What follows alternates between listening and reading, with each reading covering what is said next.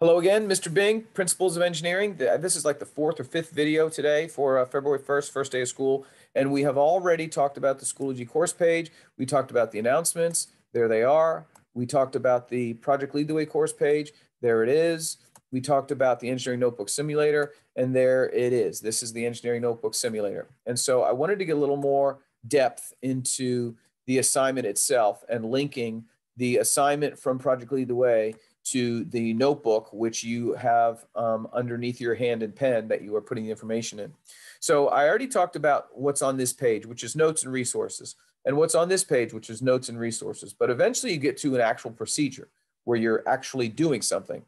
And so what that is, I'm going to have to do a new share. Stop share, screen share, try this. And so hopefully now you can see the actual problems. And so when it says a first class lever, yada, yada, yada, 50 pounds, 15 pounds, 4 feet, that is the given in the problem. And I will show you how I want you to document that in just a moment. And then it says sketch it. Okay, we'll sketch it. It says what's the actual mechanical advantage? That's the unknown. All right, let me show you how I want that to look. Okay, I think I changed the share for you. Okay, so how do I want that to look? If I zoom in a little bit more, this is the actual problem that I was just looking at. The first class lever, 50 pounds force, 15 pounds force, 4 feet of distance.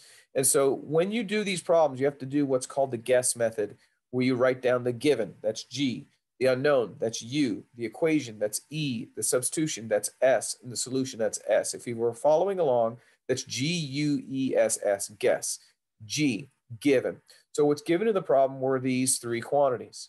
Next, U, G-U-E-S-S, G-U, the unknown. This is what they were asking in the problem, the AMA, which is actual mechanical advantage, and the resistance distance, D sub R. That's what they're asking for. That's the unknown.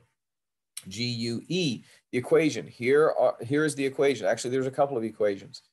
G-U-E-S, the substitution. The numbers that we have, we're substituting here.